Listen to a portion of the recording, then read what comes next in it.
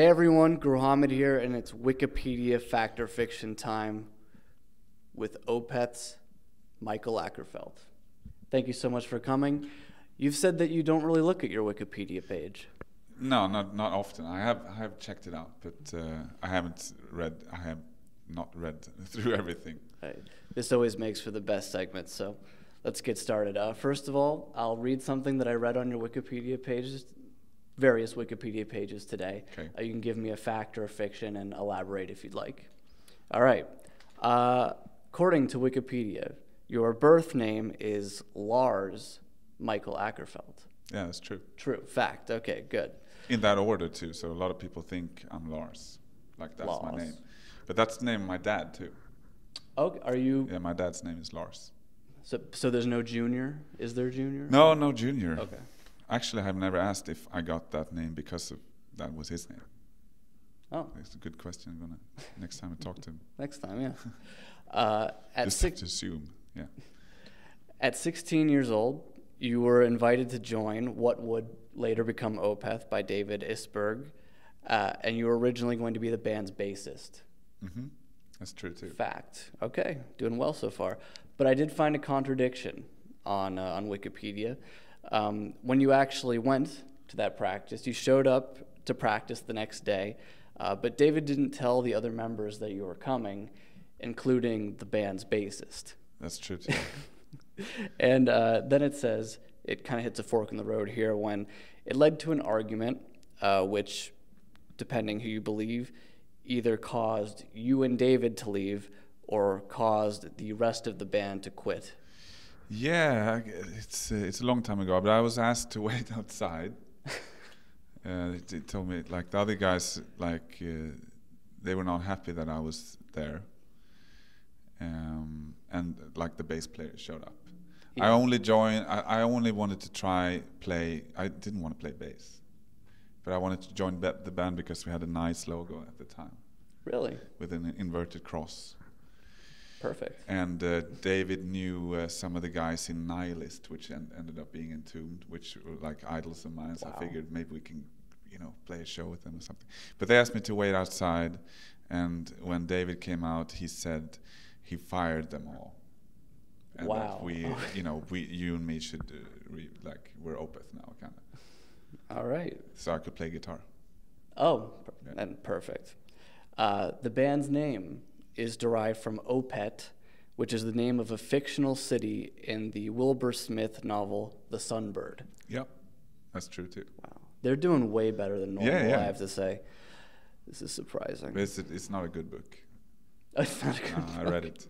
It's like one of those books you buy in a novelty shop in like a holiday destinations. You get your like candy and balloons or whatever you're gonna get, and you get really? That book. Yeah.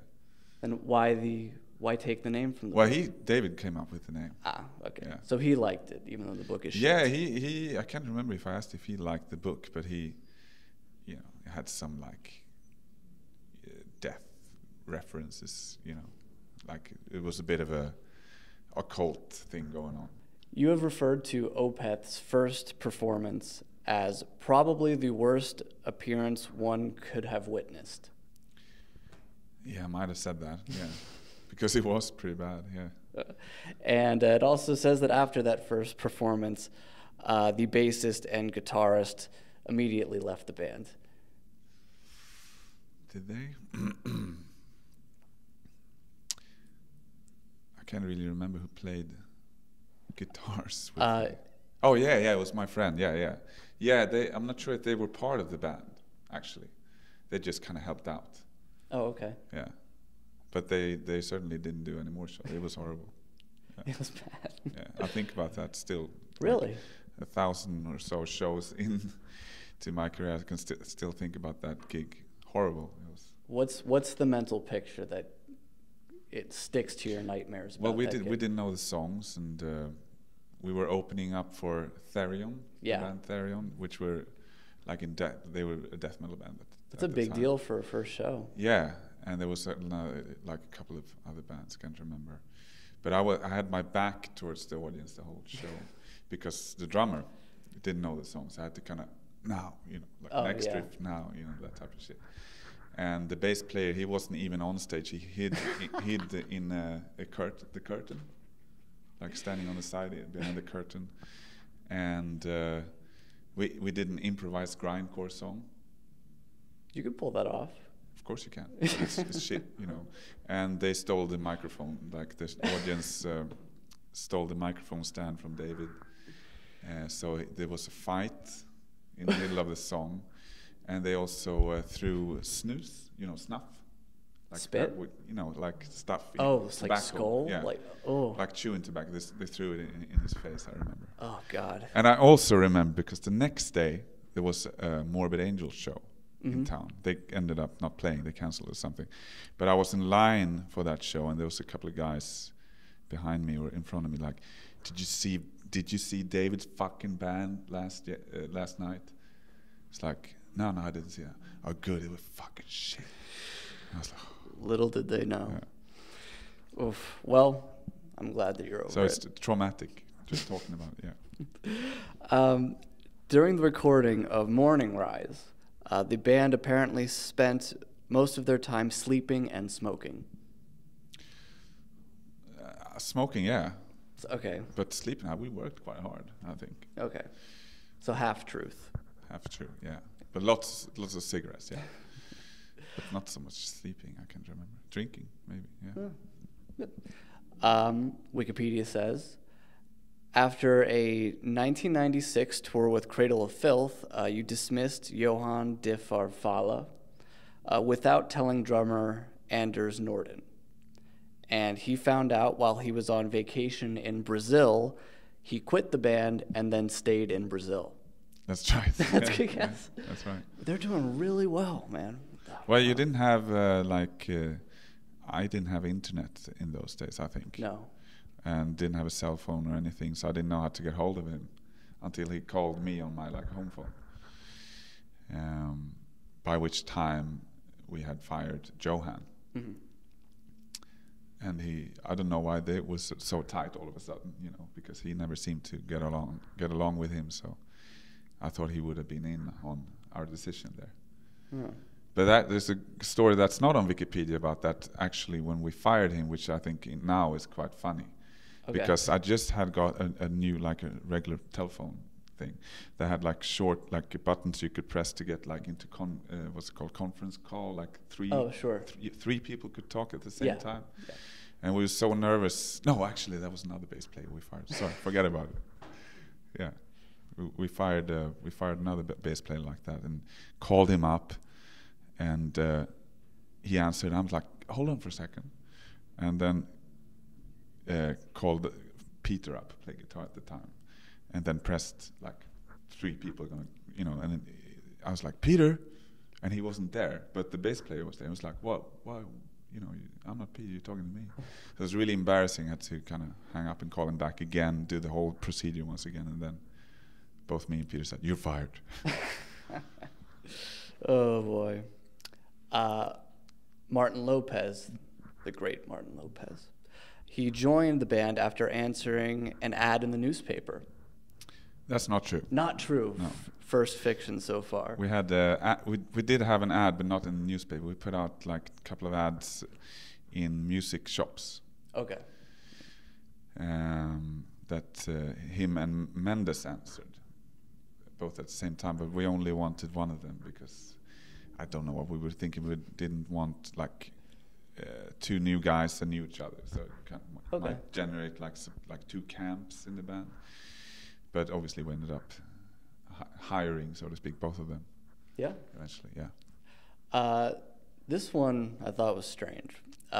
Blackwater Park was named after a German progressive rock band. Mm-hmm. Really? Yeah. Were they that influential on you that you decided to name the album after them? No, I just liked the name. Oh, okay. Yeah, I have the record. It's called Dirt Box. Yeah. Do they know? They must know about this by now. I have no idea. No idea.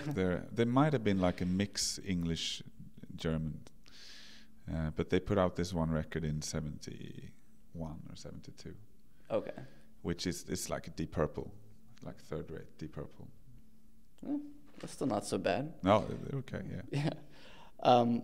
Opeth completed recording Deliverance and Damnation in just 7 weeks, and you dedicated both albums to your grandmother who passed away in a car accident during the sessions. Yeah, I can't remember how long it took to record, but it took some, you know, it took a long time. And I had no songs written, so that's why it took so, you know, I was writing songs during the nights and then we recorded during the days. And I can't remember if I dedicated both of them to my grandmother, but yeah, she was run over by a truck as we were mixing Deliverance. Oh my God, that's... Yeah, it was pretty heavy. Yeah. In 2003, Opeth was scheduled to perform in Jordan without a crew due to fear of terrorist attacks. And you guys had to end up canceling because Martin Lopez had an anxiety attack about going into Jordan. Yeah, partly true. Okay. I can't remember if it was like fear, like I think we were supposed to have crew. There was another show that we ended up doing without crew because of maybe it was like the fucking volcano cloud in Iceland that we had to, whatever. Yeah, but that Jordan show got pulled because of Lopez. Yeah. Okay. All right. 2 more for you. Yeah. In 2008, you had to cancel 4 shows because you came down with the chicken pox. True. True. Yeah. How bad was it?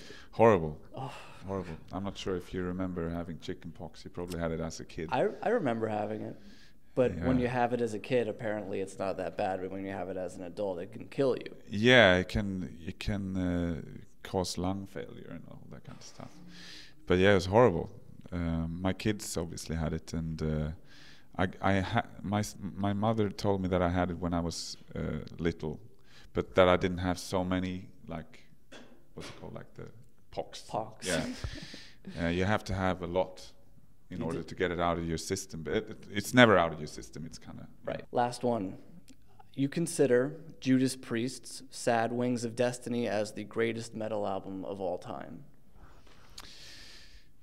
Yeah, it could be true. Yeah, it has one kind of weak song on it. I usually say Sabbath Bloody Sabbath is the best heavy metal record of all time, but Sad Wings is also one of them. But they have the song Genocide on there, which I was never a big fan of. But otherwise, yeah, hell top yeah, notch. Yeah, recorded where we did the last album. Yes, absolutely. Rockfield, yeah. Yes, awesome. Thank you so much for your time. Thank Cheers. you for coming. I appreciate it.